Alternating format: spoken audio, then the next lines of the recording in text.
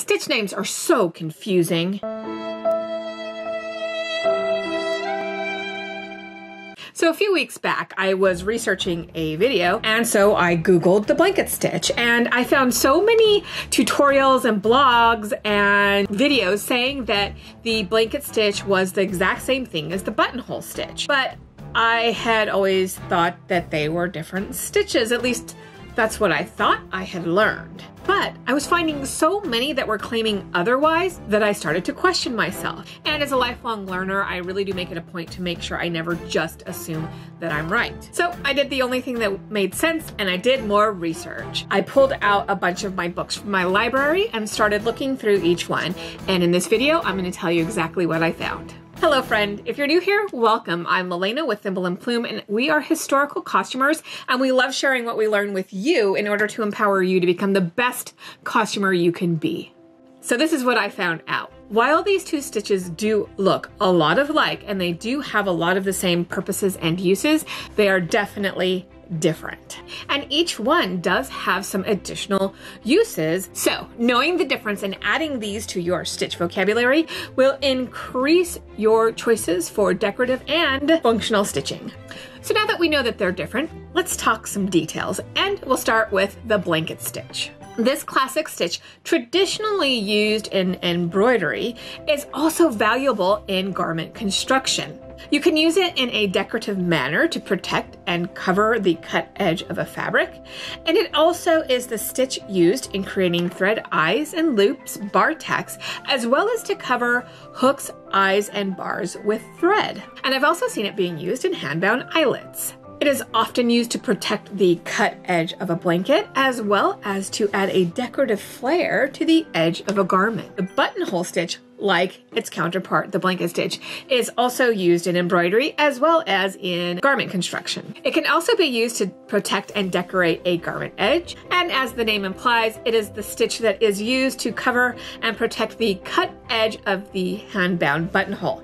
It can also be used as an insertion stitch to decoratively attach two pieces of fabric, and it is also a stitch that is often used to create needle lace. So now that we know what they're good for, let's learn how they're done. To make the blanket stitch, start by holding the fabric with the edge facing your off hand. Once you have your thread anchored, you're going to be working from left to right. You'll insert the needle from the right side and bring it out the edge. Make sure that the thread from the previous stitch is kept below the fabric and under the needle. Push the needle and thread all the way through the fabric and pull the thread until it lies flat along your fabric edge. You can see how it is being held there by the previous stitches.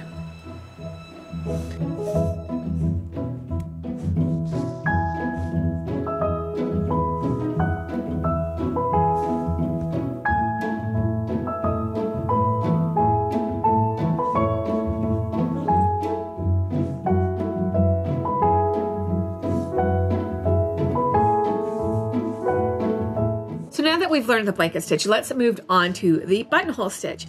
For the buttonhole stitch, hold the edge of the fabric up and down with the edge facing your working hand. Make a counterclockwise circle with your thread, and the needle will go into the fabric from behind to the front.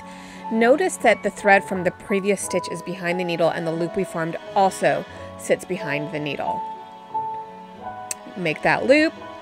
Needle in from behind, again noticing that we are keeping the thread from the previous stitch behind the needle, as well as the loop that we formed also.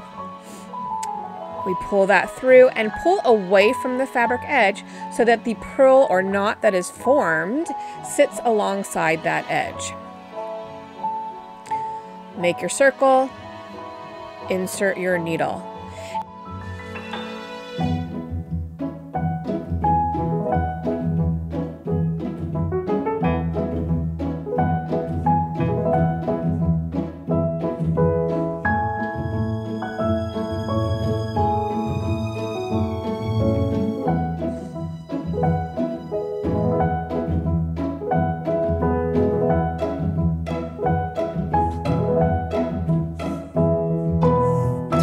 asking, what about the spacing? How close or far should these stitches be? Well, it depends. The spacing for the stitch is really dependent more upon the fabric and the purpose of the stitch. Are you using it to protect a wool blanket edge? Then space them in a way that's visually pleasing to you. If you're making buttonholes, on the other hand, you'll want to space those much closer together. And insertion stitches, on the other hand, often vary in spacing depending on whatever the design is supposed to be. So I'm actually working on a buttonhole video right now. So if you want to see it, keep an eye out and I'll put it up here. In the meantime, here's a video that YouTube thinks you might enjoy.